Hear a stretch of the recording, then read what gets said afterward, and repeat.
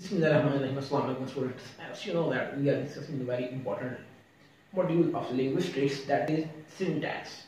And in syntax we are discussing and we are moving toward the advanced assumption, advanced conceptualization on syntax, and we are dealing with minimalist syntax. And in minimalist syntax, in this video I am going to briefly elaborate that how we can view, how we can visualize the abstract internal structure of human faculty of language. What Chomsky called that, this is the actually happen in the internal structure of human mind, and this is the minimalist syntax. And in this video I am very shortly, very quickly want to elaborate that what are the basic and what are the fundamental assumptions that Chomsky has put forward. And let's move toward our video. And for moving toward our video, I want to request all of you that if you want to know more about language and linguistics, please subscribe the channel and press the bell icon for such more updates about the syntax and especially the minimalist syntax. Let's move toward our topic. First of all, you must see the diagram, and after that I will explain the diagram, and each and everything I will clear all of you. First of all, Chomsky states that our faculty of language is just like this diagram. How? You can observe that in human mind we have the two portions in linguistics ability. One, that is the portion in human mind, especially in faculty of human language, that is the storehouse of mental. That is the lexicon, the mental dictionary, and that mental dictionary of any language is called lexicon. And I have already explained to you that what is lexicon. Lexicon basically are in human faculty of language where the speaker has composed the linguistics word, linguistics items, and when he or she want to make a sentence, his or her faculty of language forces to drag that word from the lexicon, and then on that lexical item some operation will be applied. And the next module is the CHL. What is CHL? CHL is basically computational system for human language. And Chomsky stated that on the basis of principle and parameter theories, that human faculty of language is basically composed with the two core modules. One is the lexicon, second is the CHL, computational system for human language. And when these two modules interact with each other, we can say that this is called the human faculty of language. And when these modules interact with each other, we can say that of the interaction of these two modules, we can generate a fully grammatical sentence.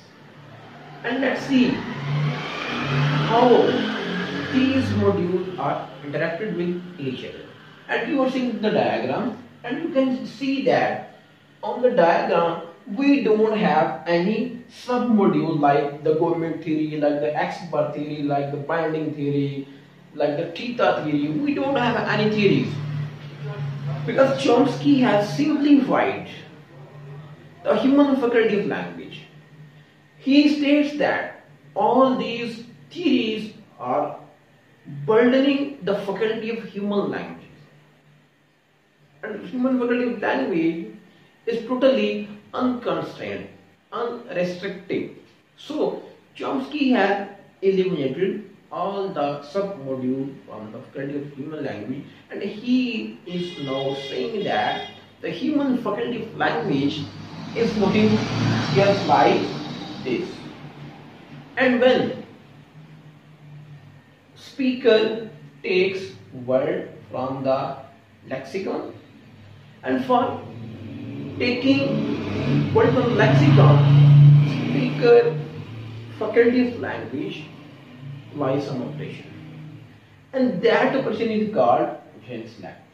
Through the operation select, CHL selects the item from the lexicon and hierarchically arrange the lexical item. This is the one point. This is the basic one operation.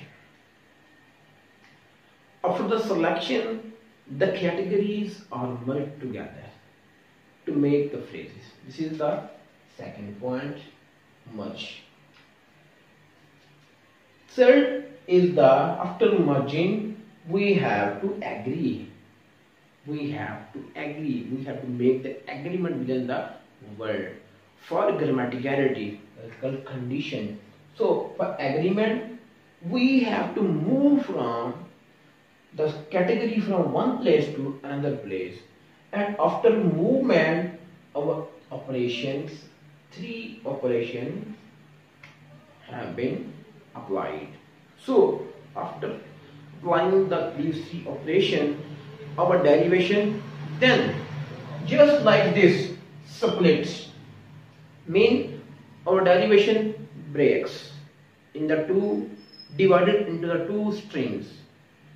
One is going to the PF and one is going to the LF. What is the LF? PF mean the phonetic form. LF mean logical form. In this way, we can say that the faculty of language is working. So, now, what is the difference between the lexicon and the CHL? See, lexicon is basically developed through the environment. The child has learned the linguistics item, but the child did not learn and not develop the CHL, because CHL is naturally installed in human faculty of language. So we can say that the CHL is natural, invariant, it cannot be modified. If we want to change, we have to change our genes, because it is a part of our gene, it is a part of our human organ system. So if we want to change, we have to change the gene.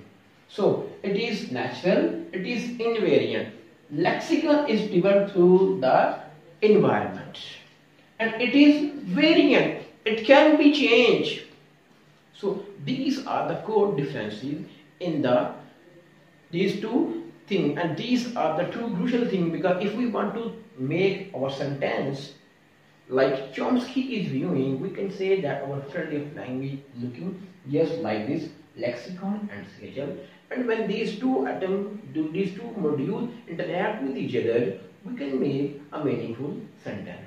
And this is the very simple view of minimalist program. And if you want to know more about language and linguistics, please subscribe the channel and press the bell icon for more updates. Thank you very much.